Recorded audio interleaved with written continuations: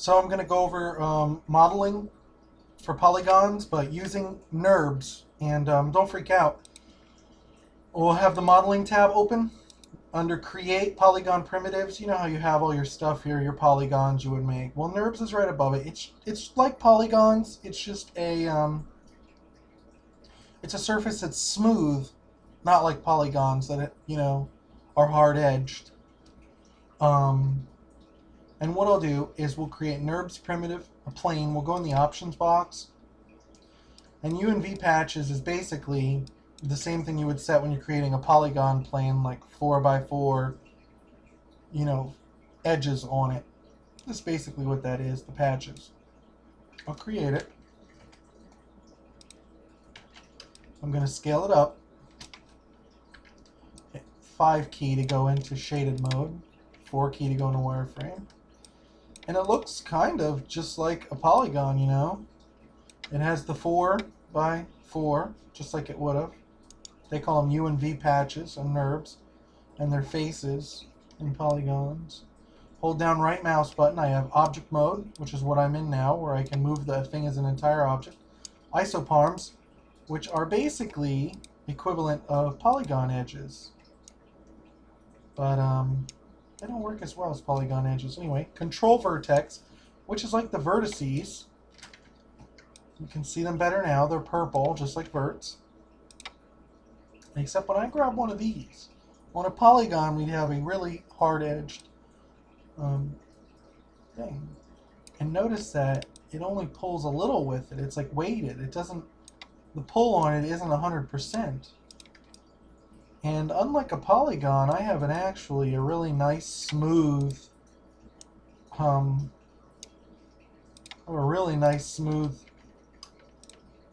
bump there.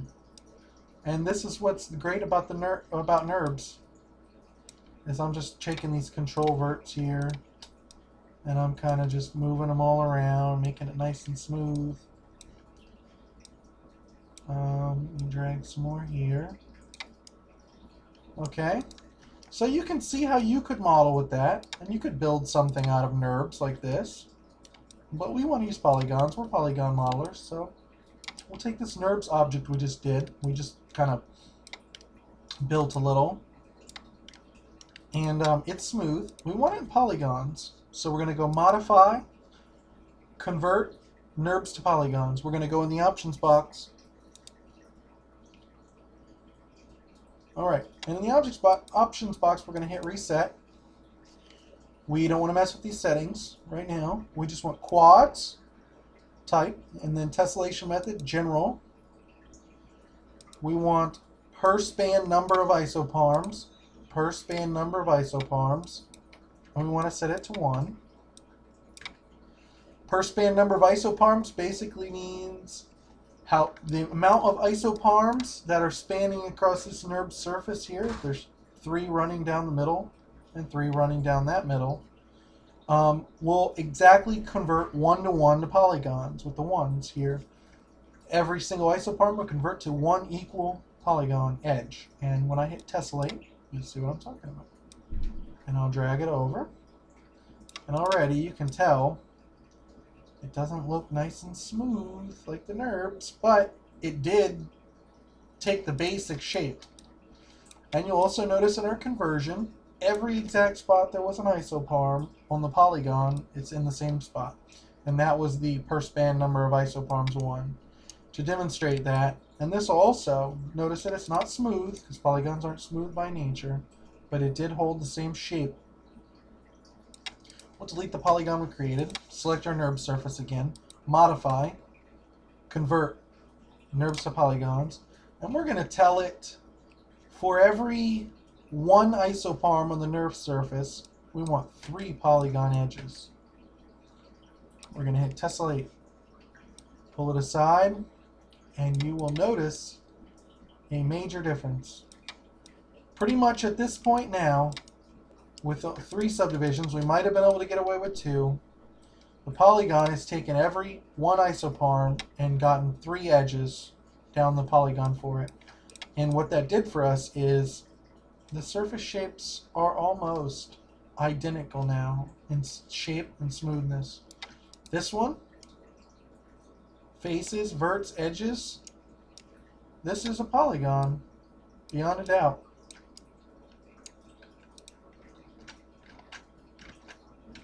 This is a NURBS surface. Isoparms and control verts. Now here's a neat thing. Since this polygon was produced off of this NURBS surface, they share a history. Look at that. Whatever you do to this NURBS surface will be done to the Polygon surface, anywhere on it. Check that out. Unless you select your NURBS surface and go Edit, Delete by Type, History. Oh, hold on. I hope my theory doesn't backfire. And so far it is. Hold on, let's select the polygon object and try delete by type history. There we go. I had it backwards.